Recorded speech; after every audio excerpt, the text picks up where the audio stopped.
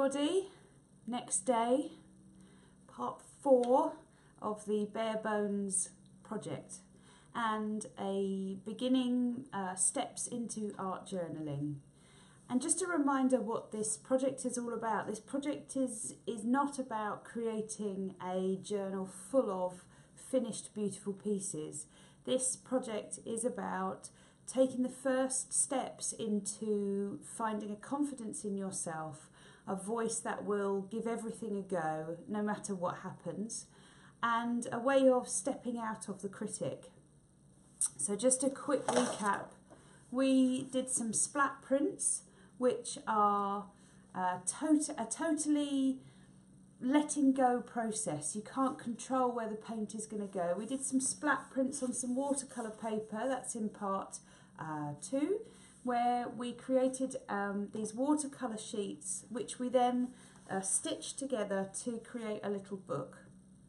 Last session, part 3, we explored looking around our house and finding some repeat marks that are all around the home. And the reason we did that is because one of the common phrases in art journaling when you're looking at layers, which is what art journaling is all about, is this thing called mark making. So on the video a journaler might say, I'm just going to make some marks. And actually the marks hold the whole piece together, even though you don't necessarily see them first, because they are the background and the backdrop to most of your pieces. So we've got a library of marks that are our own, that we've found in our home or on a walk. Quite often when I go on holiday, one of the things that I'll do is I'll keep my eye out for little repeat patterns everywhere, and they become my marks in my holiday journal. So we've done that, and today is going to feel a bit like a launch forward before we take a launch back. And the reason is that if you're anything like me, you're itching to get a piece going. And one of the brilliant ways to create a piece fairly quickly, I don't want you guys to start rushing at all, is to use ephemera or bits and pieces of paper and books and mailings that you might get through the post to construct a piece. So I've got on my table here a few products that I want to introduce you to, because also doing art journaling with ephemera is going to ask you to use some products. And much as I want to make the bare bones project very cheap and very easy for anybody to access, there is some products that you need. So I'm going to show you the papers that I've got first. And I suggest, in the UK we've got charity shops. I think in the USA you've got thrift stores. I'm sure there's all sorts of things all over the world. Places where people chuck stuff. This is a lovely book that I found in my local charity shop. It's got pictures of flowers in it. And what was great when I found it yesterday is I realised that in between some of the pages are these lovely little bits of tissue paper. So they're really good. I shall certainly be using some of those. This is a piece of wrapping paper. You saw me take some mark making inspiration from wrapping paper yesterday, so I definitely have a huge vat of that. Magazines. If you're not a magazine buyer, I certainly am not, and this is certainly not my type of magazine at all. I'm not a fashion girl at all, but if you go onto a Facebook page that you're on and just ask if anybody else has got any old magazines, save them from land waste, because actually one of the key elements that we're going to do today is use the face of somebody to construct a piece. Or of course, if you don't want to use magazines and you want to use your face, you can do that, but we are going to do a similar project later on if you bear with me. Okay, so books, paper. This is another thing I always do. I have a plastic bag in my art supplies cupboard, and anytime there's an interesting article in a newspaper or some interesting pictures, I just cut them out and I stick them in there, and then that's kind of my my little pack of go-to things that I can grab. Okay, so other products. You can't see here, but I've got all of my paints out on my table because I want to be able to grab them. And I just wanted to kind of backtrack a little bit. When we did the splat prints on the watercolour paper, one of the reasons that we used acrylic paint and not watercolour paint, I know some of you have asked, is because when you then add water on top of, so say you'd done the bottom layer in watercolour paint, if you then started to paint on top of it using any water-based product, the watercolour paint underneath would re-splurge, that's a technical word for you, would reignite and start moving again, and we don't want that. We want that background to stay the same. And acrylic paint, because it's got a plastic in it, will always stay the same. Once it's dry, you can't move it again. So it's there for life, whatever we put on top of it. Okay, so I've got all my paints everywhere. I've got my pen pot. This has got Posca pens in it, gel pens, alcohol markers. It's got all sorts of bits in there, so I've got that to hand. And the other products that we're going to use today that I want you to get a hold of if you can is some gesso. So this is some white gesso. Here it is, there's my white gesso. So some thick white gesso. This is a, get yourself a decent brand. The cheap ones tend to be very, very translucent. And really the reason why we're going to use gesso, we want it nice and thick. And I'll talk you through the purpose of gesso when we use it. So gesso. Then I want a different gesso, which is a clear gesso. So this one, when it dries, goes clear. And this is a brilliant product for putting on top of collage or papers so that you can then write on top of it. Because if you've ever tried to write on top of a magazine page, you'll notice that some of the paint and some of the pens don't actually go on it, and that's because it's got a shiny surface to it. Adding clear gesso will take that shiny surface away and let you play. Okay, and the final product, if I can just lean forward and grab it, is gel medium, which this pot is almost run out, so I need to get some more, but some gel medium. This I use instead of glue. You can use PVA glue if you want. That's the UK people. PVA glue is the white glue. Or I think you guys in America, you have Mod Podge. So either of those will work as well. I prefer gel medium because it's archival, it won't yellow with age, and it dries so much quicker than anything else. And you can get a fairly cheap quality of this because we're not working on canvas, we're working on paper, so a cheap quality gel medium will work. I've got my paint brushes. That's me for now. You probably don't want to hear me talk much more. I want you to have fun with this. I don't want you to let that critic win if it starts telling you you can't do it. We are going step by step by step, really slowly. You absolutely can do this, and you absolutely will create some beautiful pieces that I would love to see. And once again, once you've watched, if you want to post your pictures up onto the Earthed page, please do. Please leave any feedback that you want to below. That's always a great, a lovely thing to read as well. So if you look below this video, you'll see in the description box a link to my Facebook page, which you're welcome to join and see me live every now and then. But for now, I'm going to head you over to the table and we'll talk about what we're going to do. So welcome back to the table. Welcome back to your journal and welcome back to mine. I just wanted to take just a quick minute and explain why I use art journaling as well as alongside being a psychotherapist. And one of the reasons that I do it is because with art journaling as opposed to art, art journaling is all about the process that you go through. It's never about the end result. The end result is a lovely bit that you arrive to, but the journaling of itself, the layers upon layers, are where you begin to understand more and more about yourself and more about the world around you and about the fun of using different products. And I want you to keep that in mind while you're doing this piece today. I want you to keep in mind that I want you to discover things as you go. I certainly will, and once I do discover those things, I'll share them with you. I want you to discover things, and I want you to let that guide you. And don't be tempted to be too controlling over your piece. Don't try and push it into a direction that perhaps it doesn't want to go. So we're going to open up this book, and remember, we're going to leave this front cover till right at the end. And we've got our pages that we did yesterday. It's extremely bright in here today. I have to say, it's not something that I'm very used to in the UK.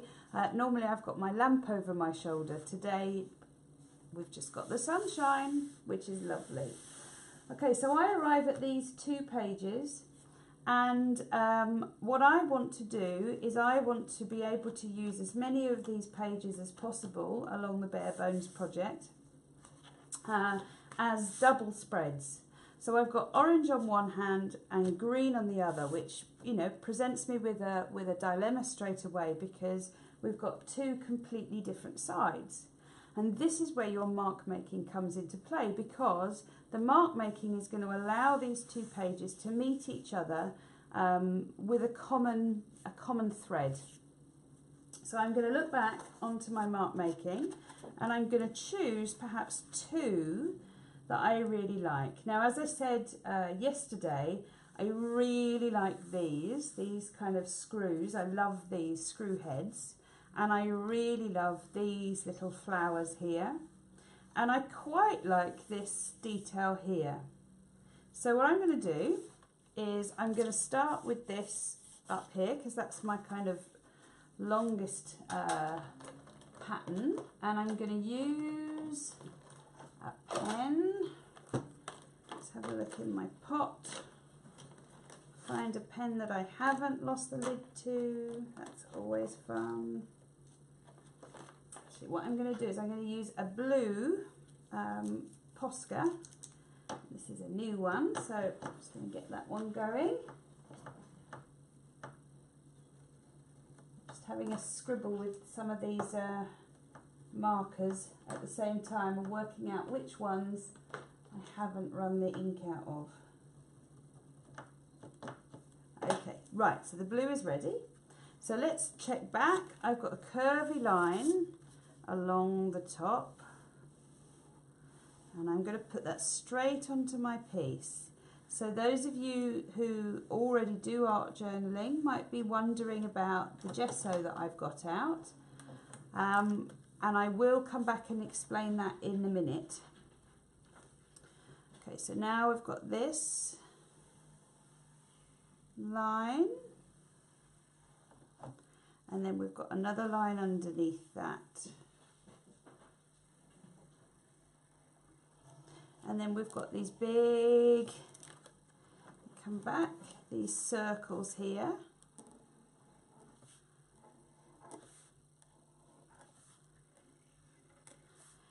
And I tend not to be overly careful and precious when I'm doing my mark making.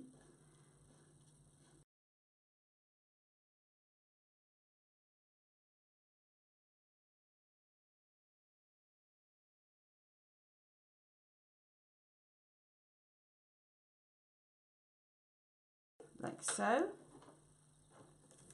And then we had, I think, some little circles within the circles. So I'm going to do those as well.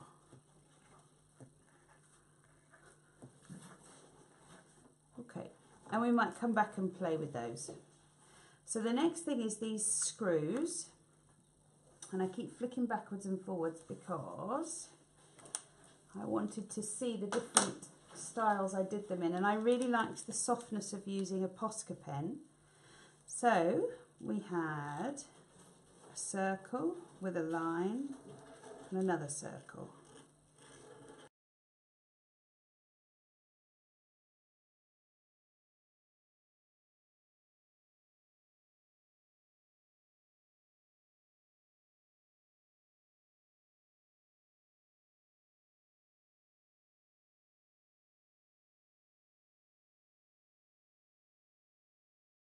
So one of the other little tiny rules, I'm going to put one so it's just coming off the page here, is to never just do one. Don't just have one little mark. Have it somewhere else as well. Everything likes a friend. Okay, and the last one is these little florets, and I really loved using the large Posca pen for these.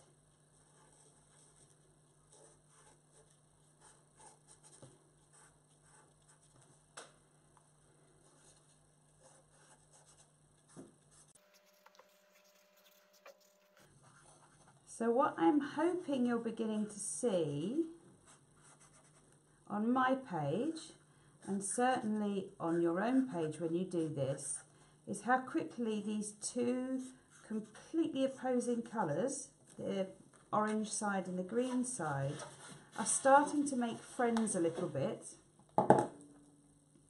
And I'm going to get the same blue actually that I used for up here, and just do some little clusters of smaller ones of these as well.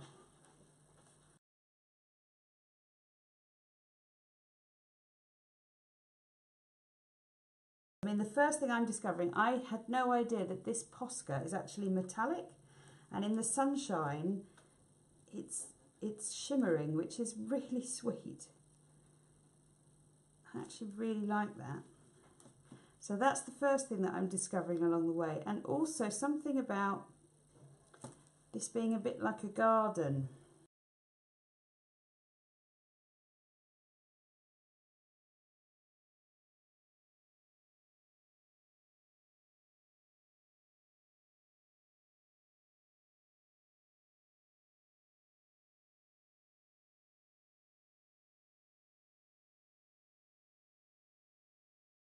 Okay, so I may or may not have to move the table in a minute. It is extremely bright, and I know it might be quite tricky for you guys to be seeing, but let's carry on with the light as it is for now. So I've put my little mark making on, and this up here I'm probably going to use and do something with it and incorporate in it later. I'll just bring that down so you can actually see it. This is the first mark making that I've made. And all of these little things here, and it just is already sort of saying to me about a garden. I love discovering that these Posca pens were metallic, and I might say something about something shimmering. I'm loving these shapes over here where the white, where the paint splatters haven't quite gone on there, so I might do something with that. But now we're going to talk about some products, and we're going to start using our papers. So the first thing is your gel medium. Now if you're going to use gel medium on big amounts of paper, then I suggest you using a credit card or an old gift card to spread things. Obviously not a credit card that you're still using. However, if you're just using a small bit, then just, have a brush that is devoted to gel medium. It does get quite sticky and quite gluey, so after you've used a brush for gel medium, I want you to go ahead and pop it in some warm water with a little bit of washing up liquid, and that will clean that for you. So I'm going to get out some of my bits of paper. I've got this lovely bit of wrapping paper which is already quite shiny. I genuinely did not get this all out because of the fact that it was shiny. However, I'm not going to deny it may have influenced my choices.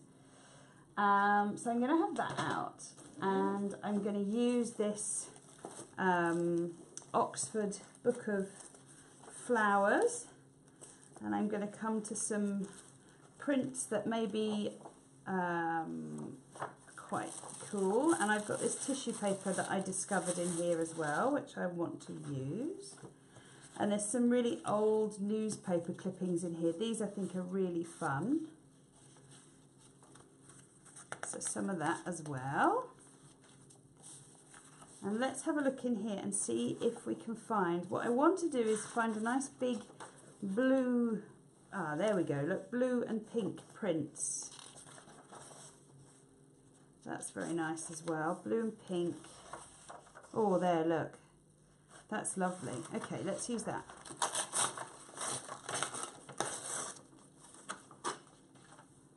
And maybe a page of script. Or maybe there's orange. Oh, it's hard to decide. Okay, I'll tell you why I'm choosing certain colours. What you'll notice is that I'm choosing this colour here because it is similar to here. And these blues and pinks are similar to here. And I'm thinking that whatever I choose to do, I could put this on the opposite page, just again to help it come in. And I actually, you know, I like this as my second choice. So what I'm going to do is I'm going to go ahead and start ripping some bits and pieces up. I want some main pieces which are going to be in the front. I want some pieces that are just going to be another layer in the background. So I'm going to start with the background pieces, and these you tear. And I'm going to get my gel medium out. And mine's already got a credit card or an old gift card in there. So,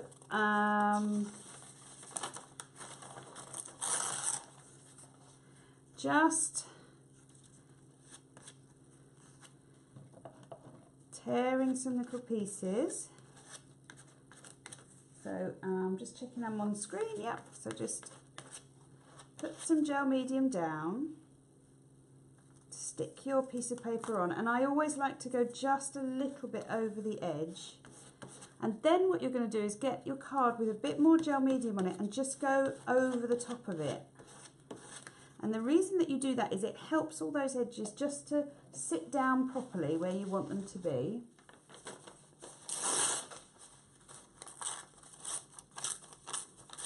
Okay, we can tear another piece of paper here.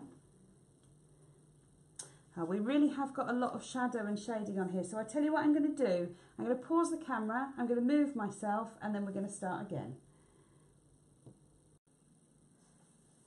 Welcome back. Quick shuffle round. I think you'll agree you can see much better. I'm so sorry for the painful eyes as I was working in such bright sunlight. I wanted to take the most of it, and just too bright for videoing in. So we're back again, and what we're doing is we're just now using strips of ephemera, old paper, whatever you can find, to again add to this background. And we're always mindful that what we're wanting to do is just lay out the background. This does not need to be some beautiful ordered little thing. I'm just wanting to place paper and paint in a way that it starts to create a backdrop for whatever main thing is going to go on the front. Now, something that I didn't do with this piece of paper, because I forgot myself, but I have to say, when I'm using text on a background, I tend to always have it upside down or to the side. And the reason that I do that is I don't necessarily want people to be looking and reading the words. I want it just to be something that appears. And the other tiny little rule that I tend to explain to my groups is the eye really enjoys things to be either horizontal or vertical. So when you're sticking your paper down, try not to do any diagonals. We've got enough chaos in the background. We don't need to add more chaos to our eyes by putting diagonal bits of paper down. So just one way or the other. Okay, I really like that, and I've got one little tiny piece left that I'm going to use as a piece just to overlap like that. Okay, so that's our little bits of paper down. I've got this shiny stuff now, which I really like. This is a wrapping paper. You know, it's well worth, when you're in town, just popping in and seeing what they've got. Okay, so I'm not really giving much thought, if I'm honest, to where I'm placing these bits and pieces or what I'm needing them to represent or anything like that. I'm just layering them up. No, you're rivering. Couldn't speak for a minute then.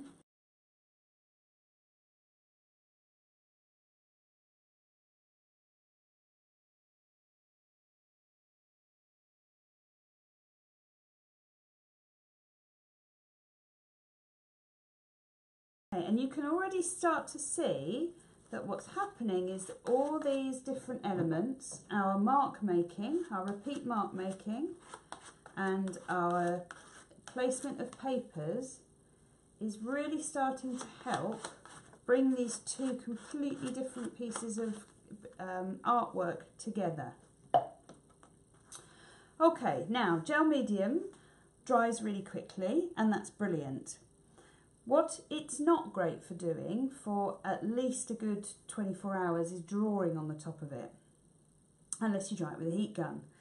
And I'm, I guess, a little bit of a stickler with people whom are beginning with art journaling, saying to them, allow it to dry naturally. And one of the reasons is that when you're doing art journaling, you've got several layers, and if you keep drying with a heat gun, two things are going to happen. Firstly, the top layer is going to be dry, but everything else underneath is going to start to warp and crinkle, and your pages are going to start to warbuckle. Some people like that. For this particular project, I'm not too keen on doing that. The other thing that's going to happen is any paint that you put over the top of these things after you've dried them with a heat gun quickly is more susceptible to cracking because the product hasn't dried quite right. Now, because it's a nice sunny day here in England, and because that's very lucky, if I put this outside, I reckon in about half an hour it will be fully dry.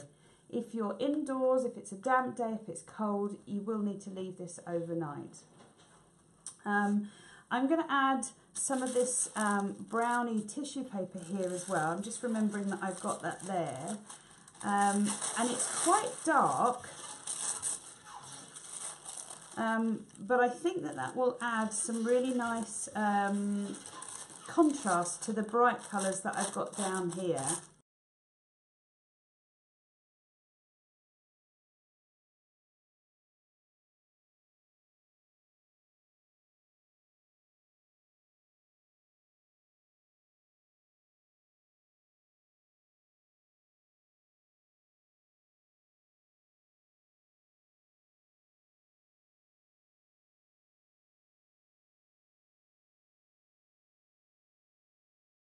So what I'm going to do is I'm going to let that dry in the sun, and then I'm going to come back and do some more collage. Come back to the piece, and the glue has dried, and actually this had much longer than just 20 minutes in the sun. This actually had a couple of days because other things got in the way, as is often happens with creativity, I think. So the piece is lovely and dry. We've got a few little bits here that didn't stick down, but actually I'm going to leave that. That's fine by me. And as promised, we're going to do a little bit more collage. But before we do that, before we start sticking what I like to call surface collage or points of interest, or focal points, sometimes they're called, what we need to do is we need to look at these little bits of paper that we've stuck down, and we need to help them hide a little bit into the background. Now, of course, the easiest way to do that would be to paint over them. We don't want to do that because we want to keep what we've got and allow it to be part of the background, but we don't want it to be part of the foreground.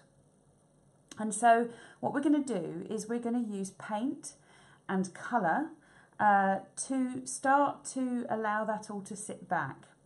And we're going to do that two ways. One is by using paint, and I've got a green paint to match the green that we've got on this side, and I've got an orange paint which will match the oranges on this side.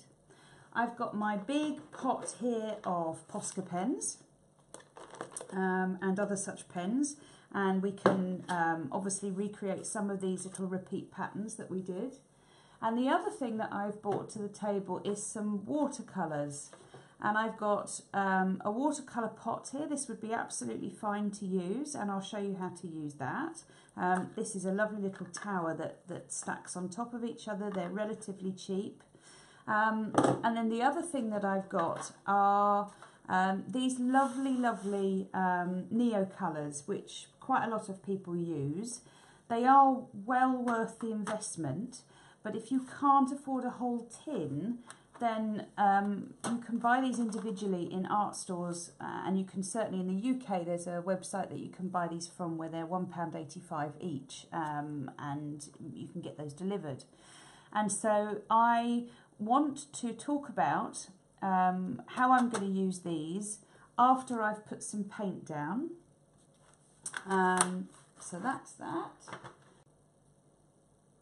So the final thing that I want to grab hold of is some gesso, both the clear variety, here's the clear, and a white gesso.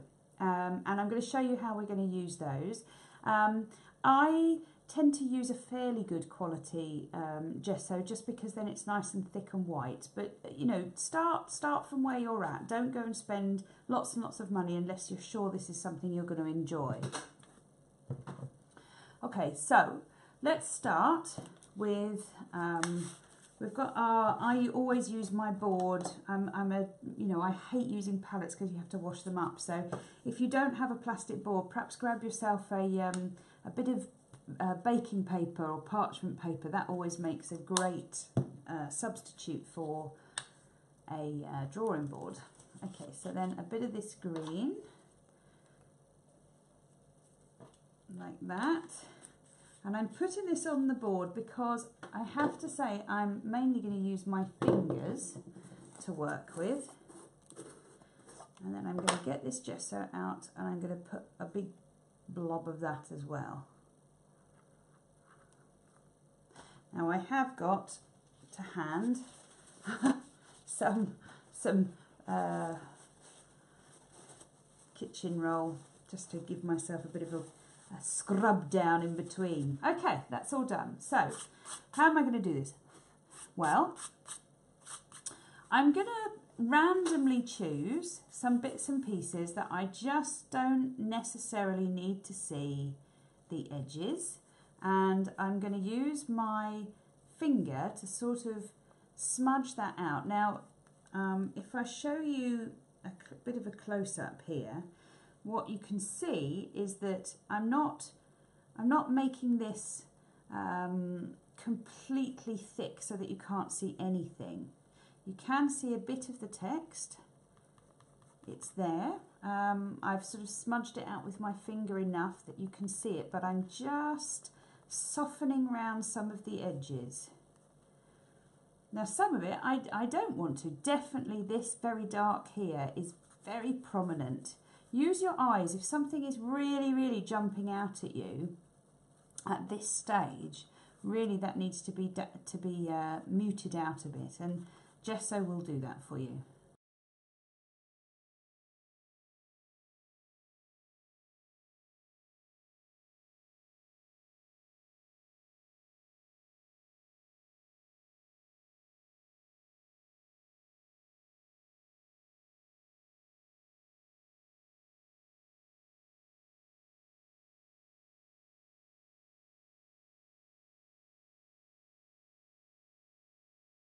Okay, so I'm happy with the way that is. I'm happy that I've got that muted back, but obviously what we've now got is lots of splodgy white mess, and we want to make sure that this is not splodgy white mess, that it kind of ties in. So what I'm going to do now is, in some of the areas, again not all of them, some of them I don't mind a little bit of white over them because it kind of looks like a mist. And as I said to you at the beginning, you know, this piece is speaking garden to me. It might, you know, your piece will say something different to you, but equally, I think a nice sort of hazy mist over a piece actually softens it all down. So I won't get rid of all of it, but I'm going to use, in exactly the same way, using my fingers, I'm just going to use this green and orange to go over some of those areas where I've just put the gesso. And again, doing it nice and gently with your finger, not with a paintbrush, in order that it can create a soft edge around some of these bits.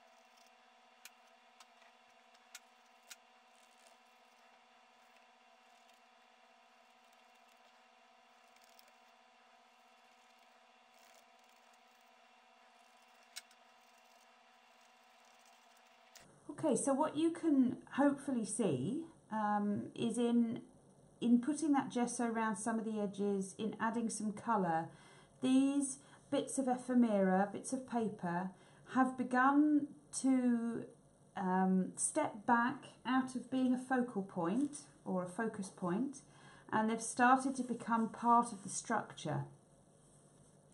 And what I'm going to do now is I'm going to add a tiny hint of green to this page and a tiny hint of the orange to this page to begin accompanying the two pages, so they start to harmonise with each other rather than clashing against each other. And then after I've done that, I'm going to let it dry, and then I'm going to add some watercolour, and we're going to use a contrast colour to really start to make these two pages sing before we add our final pieces and a little bit of text. So I'm just going to, like I said, just add a very small hint of orange over here and a very hint of green. And the easiest way to do that, the most simplest way, is to just use your fingers to create little circles.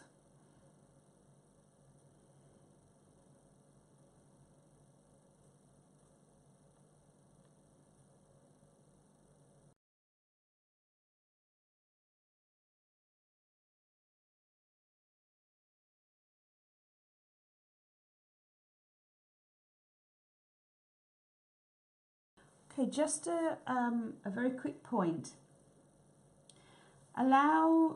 Make sure when you do this project that you really allow colours to dry. Mine, this orange, I knew would dry very quickly, which is why I could put the green straight on top. But ordinarily, actually, green and orange would make a fairly horrendous brown. But in allowing that green, that orange that I put over the top of that gesso to dry a little bit, means that I can then start adding these extra colours. So what I'm going to do is I'm going to allow this to dry, and then I'm going to come back and add some watercolour. So I'm back and my paint is dry, and it's really important actually that it is properly dry before you tackle what I'm going to suggest you do next. And the reason is because if you remember, I said before, we've done the background and these little bits here in acrylic paint, because acrylic has a plasticity to it, and so once it's dry you can't then add paper to it, water, I'll find the right word, you can't add water to it and make it run. And we're going to have a go at using some watercolours now to add a little bit of contrast to everything that we've done and give it a bit of a pop. Now, what do I mean by contrast? Well, I'm going to put a link below this particular video to a very simple colour wheel that you can print off. And in fact, you could stick this in your book somewhere so that you've got it as a reference.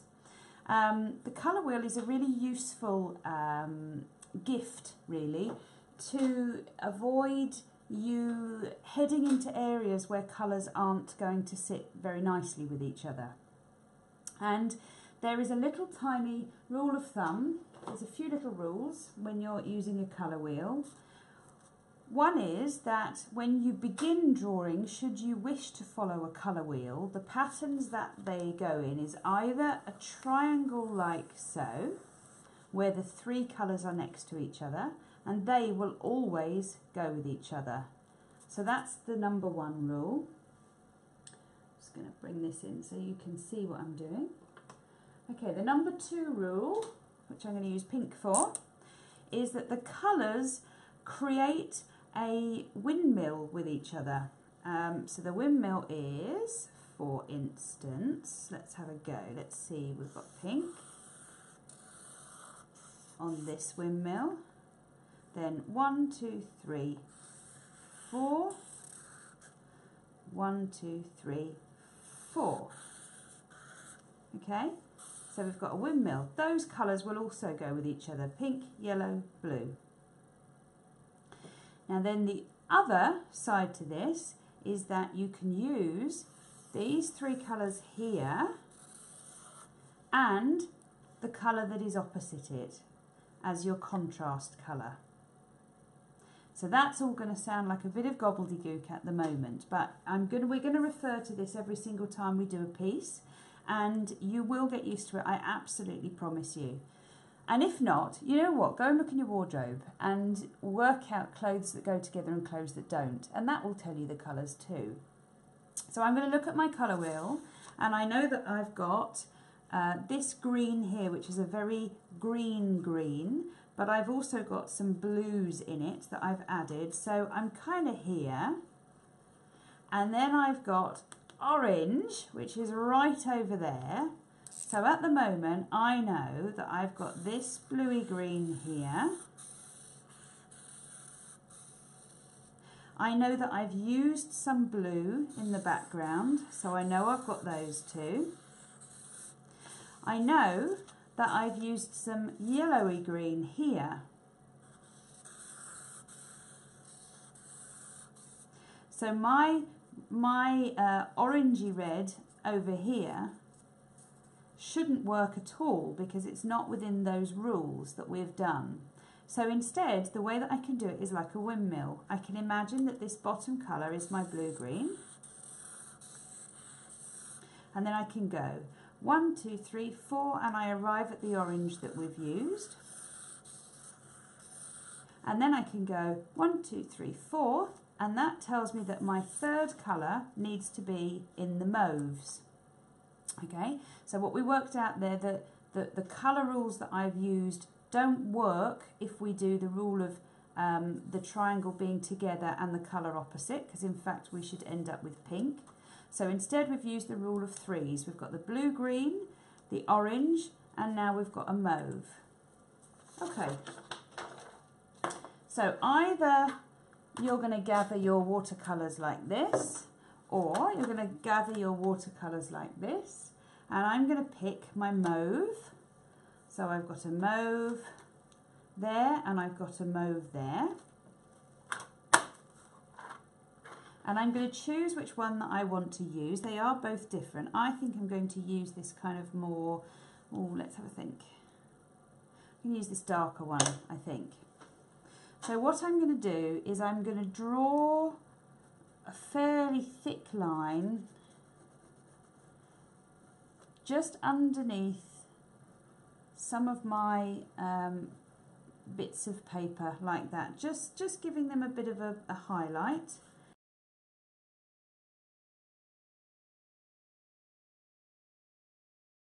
And I'm going to let that one run over onto the other page as well, just to help tie those two in, and a little bit down here as well.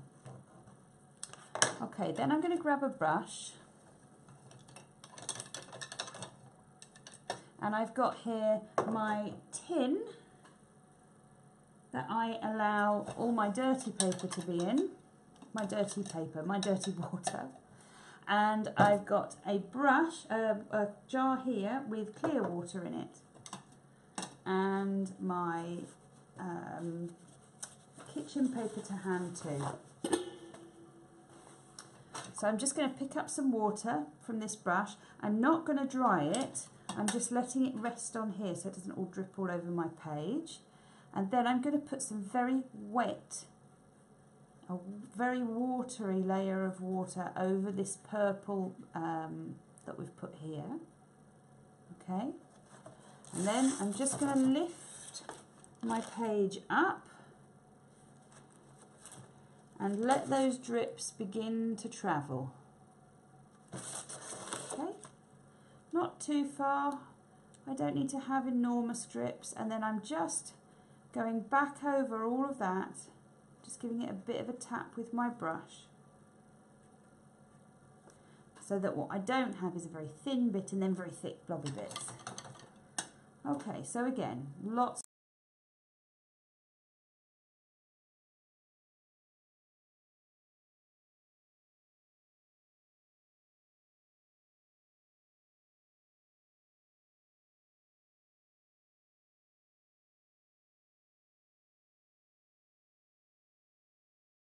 And then the final thing is, while this is still a bit watery and a bit wet, I'm just going to take my crayon again, rub it into where the water is, and just reaffirm that original line that we drew, because by now it will have all been diluted in the water, and I just want to recapture it and make sure it's still there.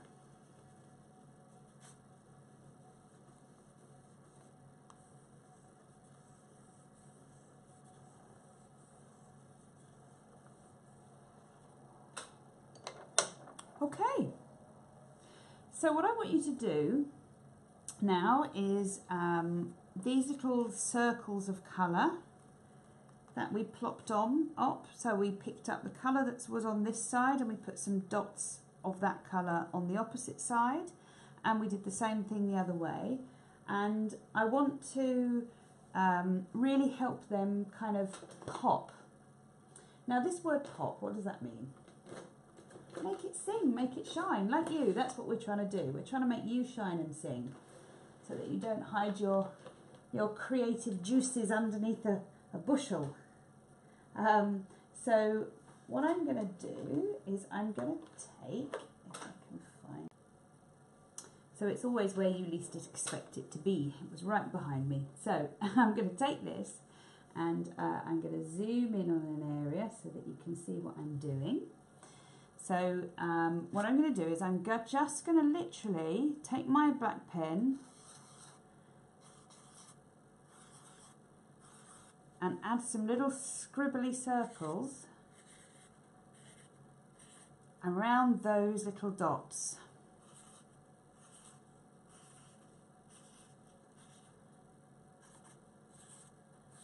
Now if you've ended up doing loads, you know, if they're all over your page, don't be tempted to do it to all of them, just do them to a few. But I think what you start to see is this thing that people really like when they look at art journaling, which is this idea of contrast and texture. And our piece is starting to have some form.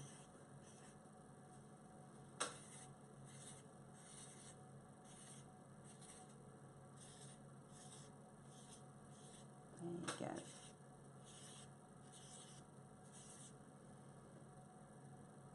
I think that's all of them. Yeah, fab. Okay, so while you've been doing that, your watercolour has really had a chance to dry. However, I'm just going to get my little cloth here and I'm just going to go along it and just let it have a dry, and this will also help it pale down so it's not so bright.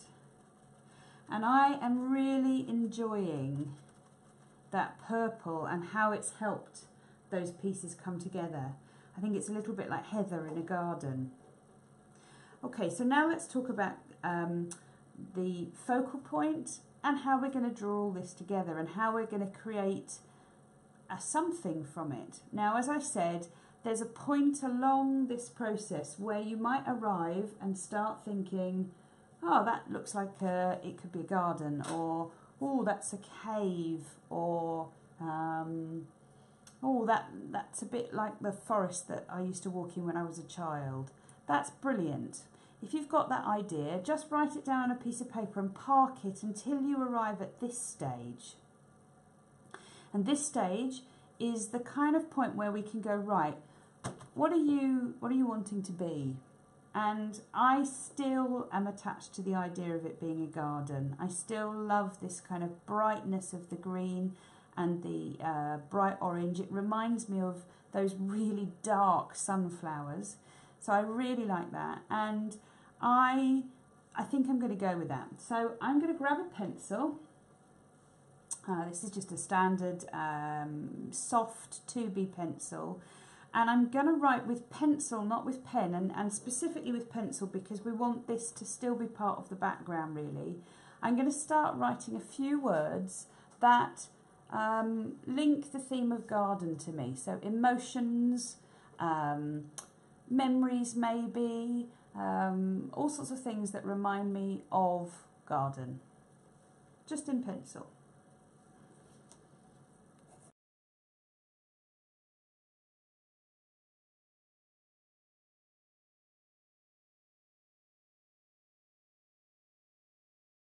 So I've just popped down some words there. I've got serenity, playful, daydream, warmth, bursting, weeding, seeding, sunshine. Okay, so those words are now going to kind of help me construct the next part, and that is that we're all going to put a figure on here, and you can, if you want, at this stage use a picture of yourself if you want to. I'm going to do that a little bit later because I want to do a project with you later on that is all about using your own face and adding it to a piece. So what I've got here is an Elle magazine, but you can use any magazine really. A gardening magazine would have done for this, anything. And I want to find a character, a face, that represents all these words for me. And I had a little cheat earlier and I found some pictures that I could use. I really like this one. This one I'm pretty sure is going to be the one that I get stuck with. This one is really nice. I liked the idea of having something black and white against all of this very bright colour. She's very stark, but I thought that, you know, there's something about her that was quite bird-like almost. And of course this lady completely represents serenity for me. So I'm going to grab some scissors.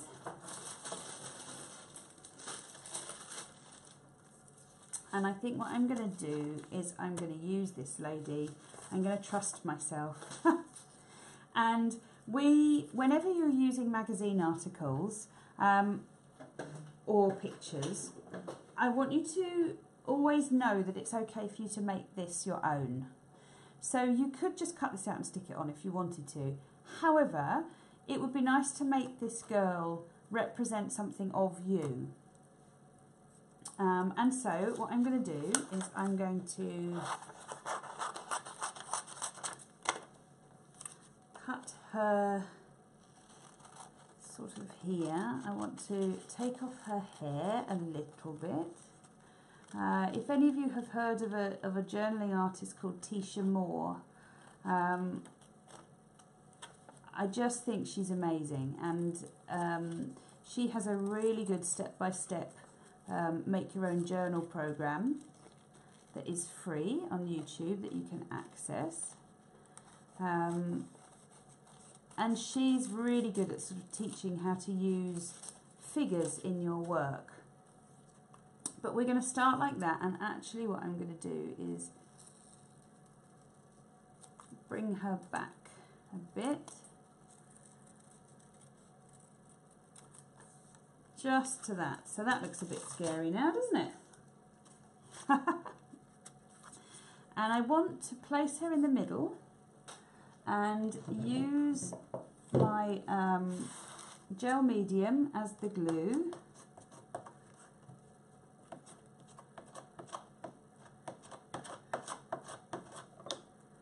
just pop her on the middle like so. Put her on, at least get her straight. Like so. And then, as before, I'm going to use a bit of gel medium around the edge, just so she absolutely definitely stays put in my journal. And just smooth that out like so. And then what I'm going to do, while that's, you know, all drying and everything else, is I'm going to get some gesso. And we want to make sure that our figure doesn't hide into the background, a bit like you. I don't want you to be hiding your talents. So I'm going to take a brush and some gesso, and I'm just going to come round the outside of this face with some gesso, and you can see I'm putting it on fairly thick, and I'm not worrying about spreading it out yet, but we will.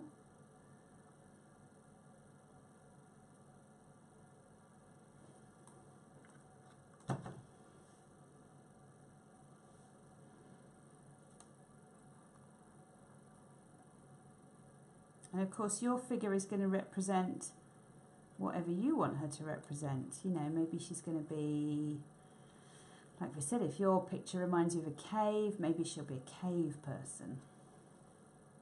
Or maybe she'll be an animal. Okay, so now what I'm going to do is take my trusty finger and just, not right up close to her, but just take these, you know, take the thickness of the gesso and start to spread it out so that it almost creates like a halo around your figure.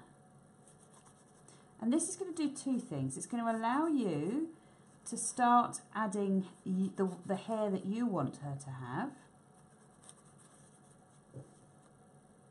And it's also going to make her stand out.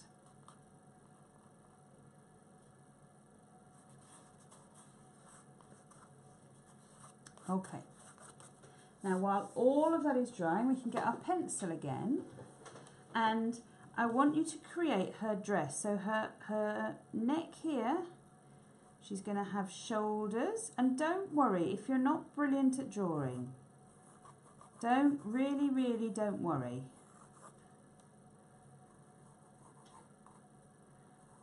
This is your first kind of picture. I'm certainly not brilliant at drawing.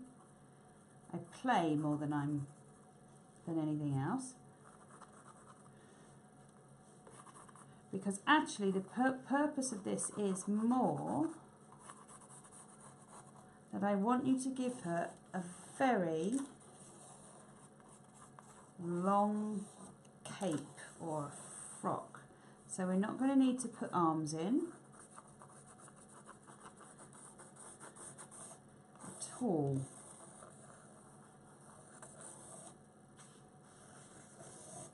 And what's brilliant about doing this with the pencil, I love to have multiple lines all around my figure, like this.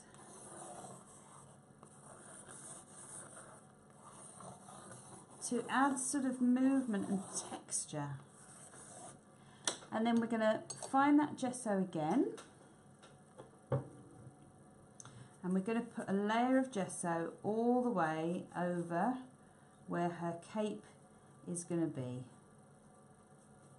Now, if you are really kind of getting stressed out with drawing the figure of her cape, if you're really worried, then, you know, go on the internet and download a picture of a cape.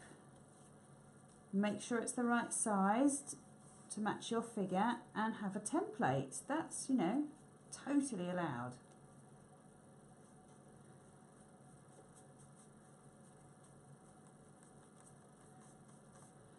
Okay.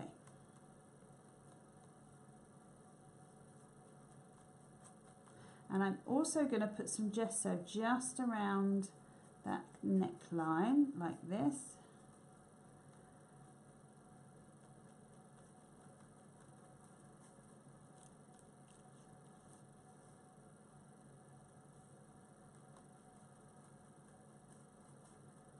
like that.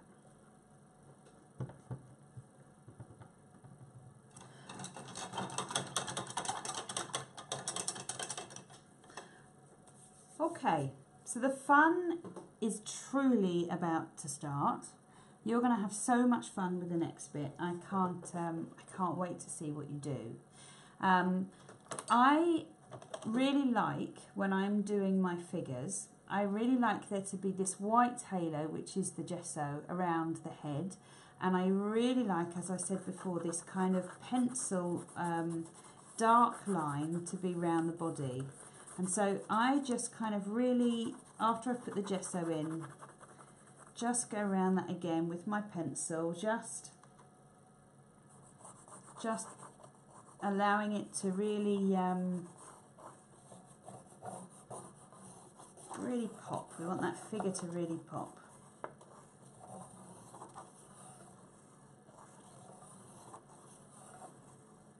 Okay. So we're going to need to leave that to dry. It's going to take, you know, a good couple of hours or so. And again, like I said, you can get your heat gun out at this point if you want to. You can give it a dry with your heat gun. That's absolutely fine.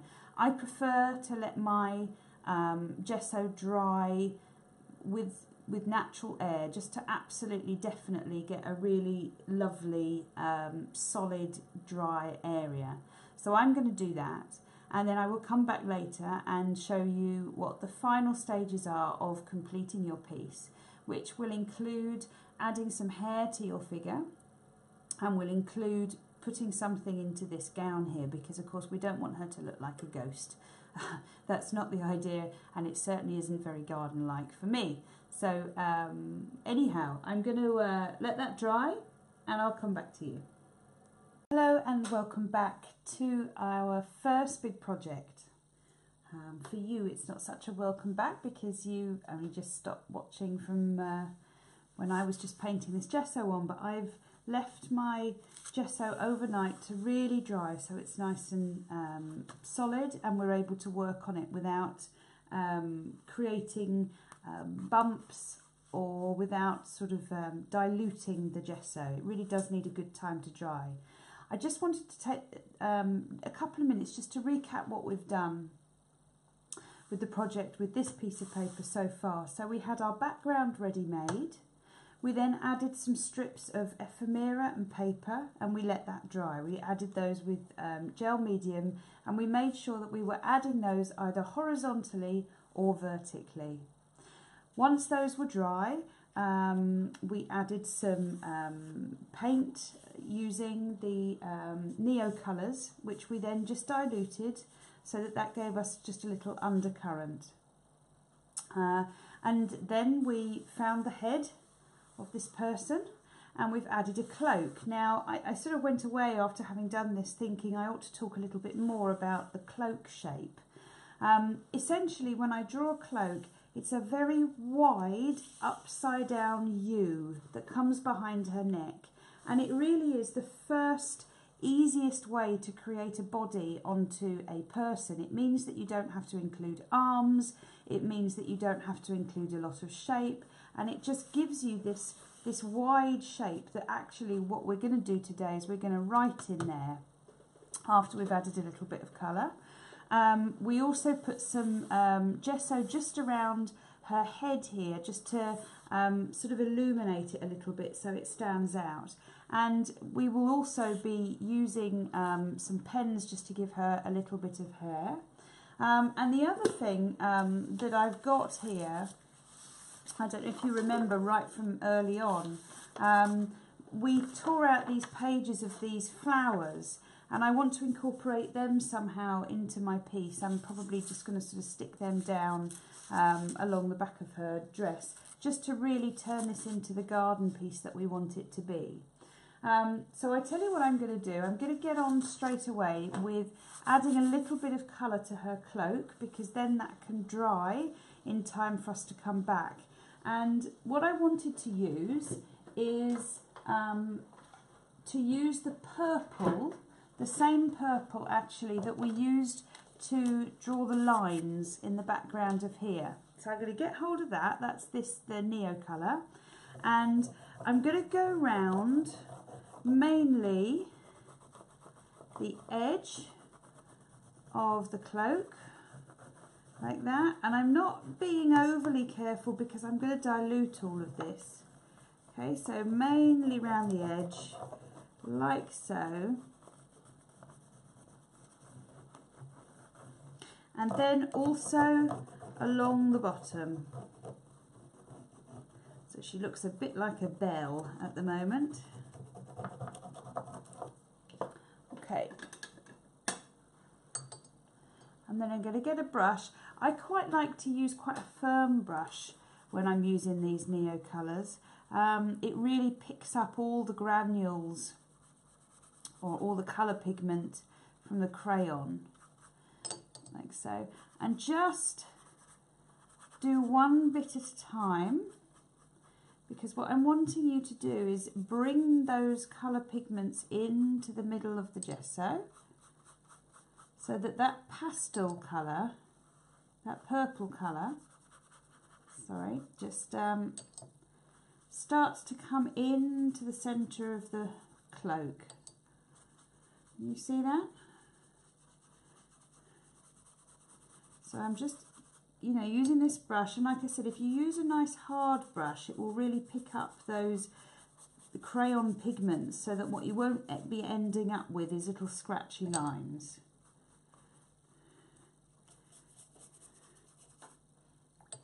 And as I'm looking at this, I'm actually reminded of a bluebell shape or a crocus shape.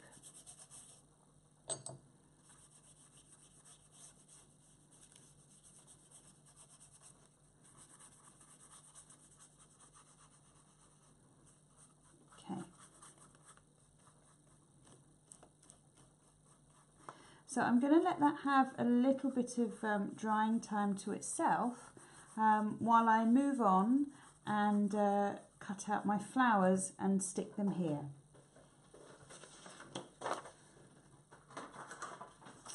And I'm going to use the orange flowers because I think that they will go really well onto this green background to contrast with the orange that we had on the other side.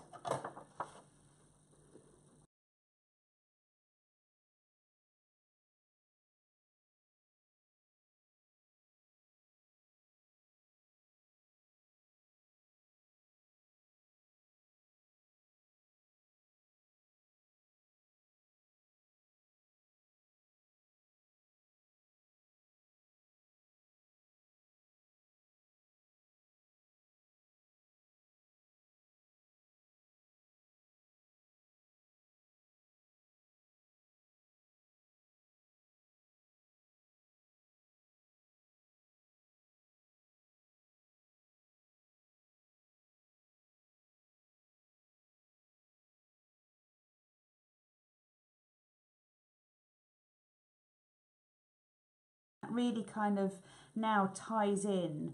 You know, actually when I stuck it down, what I really hadn't realised before is that this plant was green and that this plant was orange, and yet they were on the same page. So actually it's worked really, really well.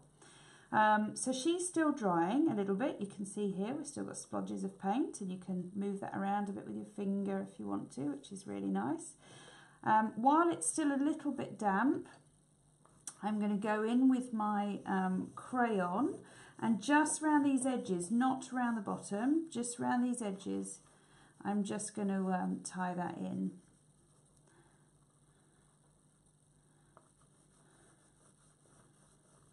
And when you've got a wet background and you're adding these, it's a bit like putting lipstick on. It's quite soft. So I'm just going to put that in there because that just helps to create a little bit of a shadow line around the outside of her dress, like so. Okay, so hair. Let's zoom out a bit and come up to her hair. Posca pen for definite. We're going to need that. You're also going to need a slightly finer pen. I've got a green here as well. You can't see any of those because I'm not putting them out. So I've got a black Posca, I've got a green permanent pen, I've got a black permanent pen, I've got a pink Posca here. What else have I got? I've got a gel pen, and I've got one of my favourite pencils, which is a charcoal pencil. These are absolutely brilliant to use with mixed media and art journaling. So let's have a look at her and let's decide what we're going to do with her hair. And I'm going to start with my charcoal pencil, and what I want you to do when you're doing your hair is just play. Make sure that you also go over the face. Let's zoom in so you can see. You know, don't just have it starting here and coming out. You know, that's not where our hair starts. Yeah, you're turning this figure into one of your own creations. And I want her, actually her hair to look like she's sort of being blown in the wind. Okay, so I'm just sort of taking that out. I might wrap that around the flowers, actually, that looks quite fun. So she's quite wild. Don't be too pretty with hair, you know, if you've been out all day, actually your hair doesn't just flop down in a perfect way.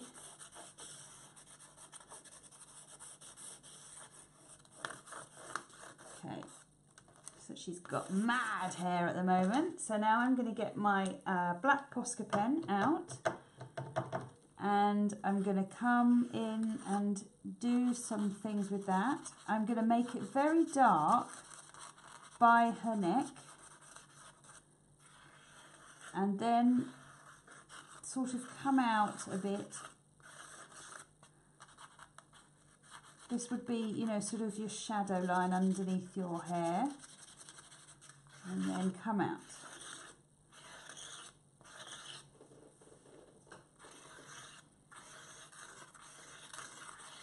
And don't worry, she's not going to have mad, crazy bat witch hair all the time. Well, she might do. Yours might decide to have mad witch hair.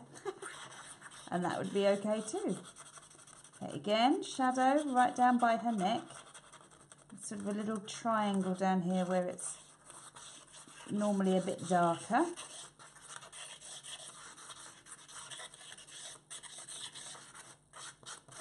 And I really am sort of just scribbling at the moment. I'm not being terribly careful about her hair.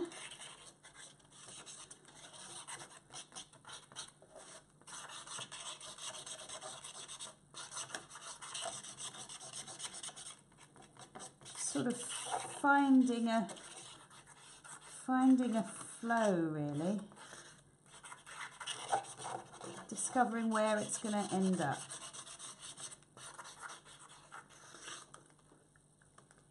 Okay, so now what I want to do is I want to get some colour and some paint on there, and we're going to go back to using our fingers again. So I think I will probably go for probably like a yellowy colour, I think. Okay, so what I've actually chosen is a gold and a brown. And these two are going to be my hair, and I'm going to use my fingers to paint it. And the black that we've put down there, you know, because it's Posca pen and because I've got charcoal underneath, it will lift. Posca pen, unless you buy an acrylic Posca pen, is not, it's not permanent. It is water soluble, so it will move, and that will create even more shadow. So I'm going to start with the brown, and I'm just going to put a plop like I always do on my board.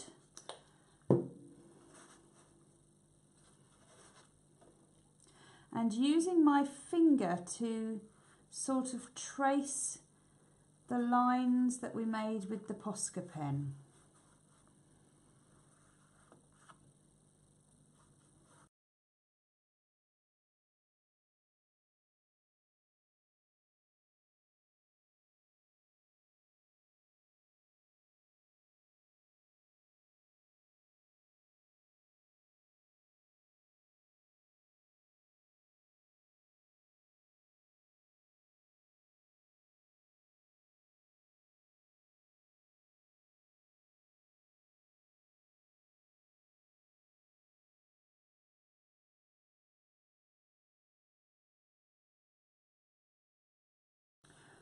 Okay, so I've got all the dark brown there, and now I'm going to go in with my gold, and I am going to use a brush for this. And what I want you to do to start off with is to think about where the central point of her hair is going to be, and mine is going to be here. Okay, so I'm going to have lines that are going to come like that, and I'm going to have a line that comes like that.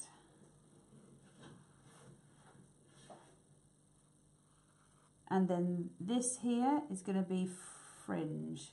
So fringe is kind of easy. You just want to put your straight lines down like that. Okay, and don't be worried about you know, getting all your other paint involved and blending, because that's what we want. Okay, so then I'm going to get my my new colour, my gold, and I'm going to, from that middle point, draw lines using my paintbrush .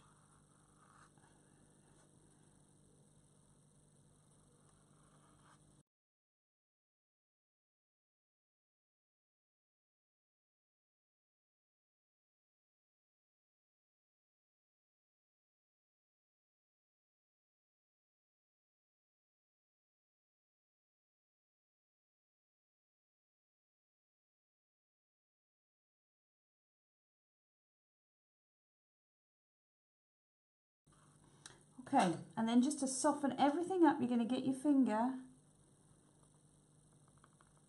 and just pat along those lines a little bit.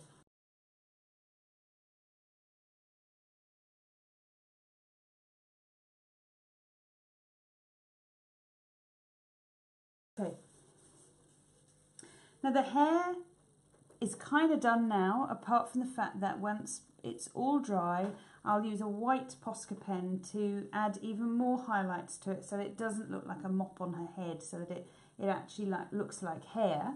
I just want to sort of come in around the edges of here where there's this darker area underneath the hairline,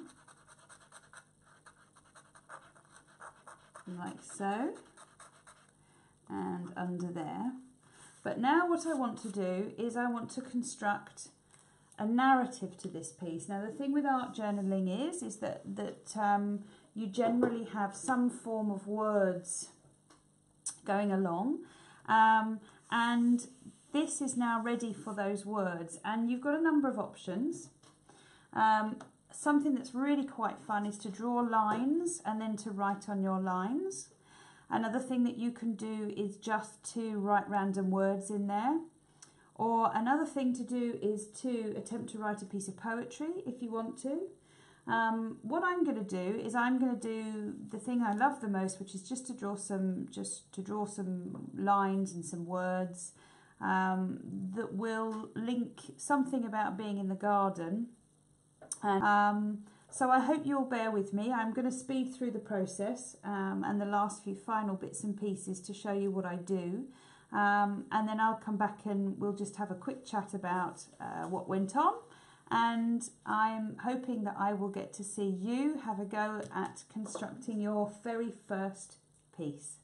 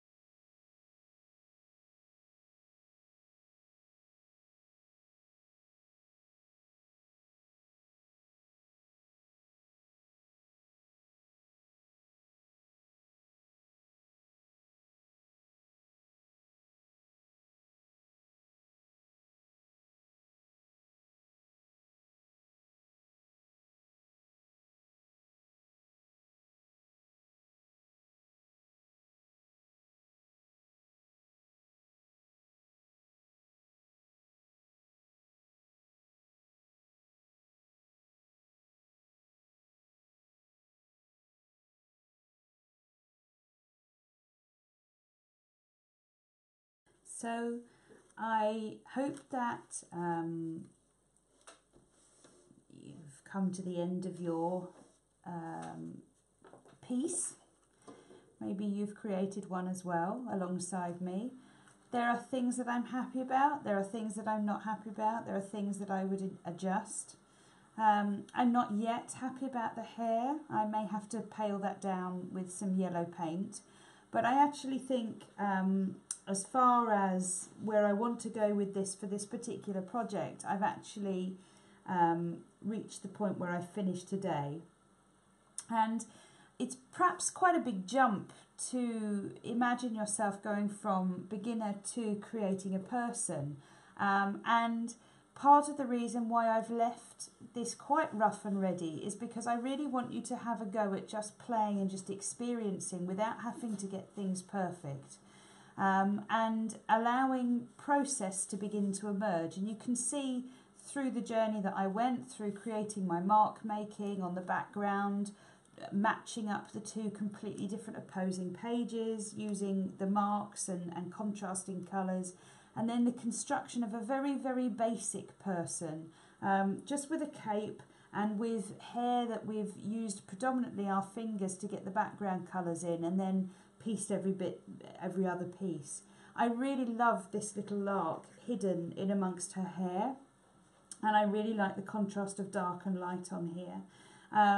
I perhaps don't like that I've covered up so much of the background. I think it would have been nice to see a little bit more of that, but you know what? Process is what process is, and she tended to become quite big, quite larger than life.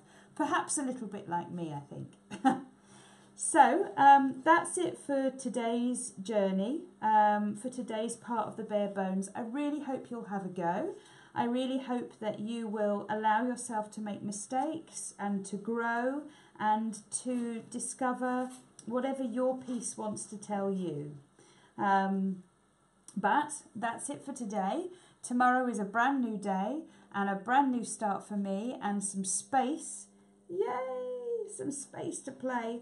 So I hope you'll join me then and carry on with this. As I said, don't forget to join the Earthed page to post up any of your process shots, or just comment below and let me know if you've got any questions. I really look forward to seeing your pieces and hearing how you get on with the Bare Bones project. See you soon. Bye.